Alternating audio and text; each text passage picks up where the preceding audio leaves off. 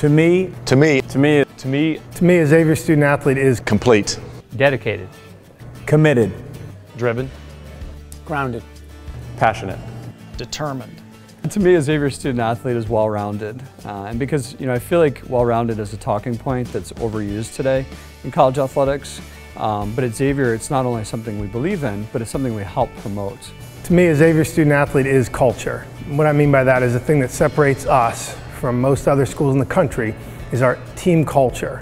The individual players that make that up make Xavier special and make Xavier Athletics different from everywhere else in the country. To me, a Xavier student athlete shows class, whether it's on the field, in the pool, in the classroom, out in the community as they do community service. They just always are showing class at all times. To me, a Xavier student athlete is a winner. To me, that means this is a student athlete who wins in the classroom and performs at a very high level in their selected sport.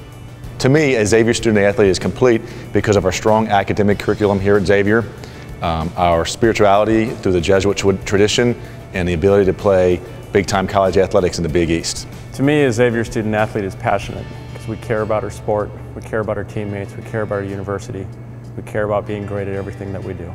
One thing I found since I've been here is there seems to be a appreciation for the world around them. I think there's a groundedness, a level-headedness with our student athletes, and I don't think there's any over-swagger, any over-ego.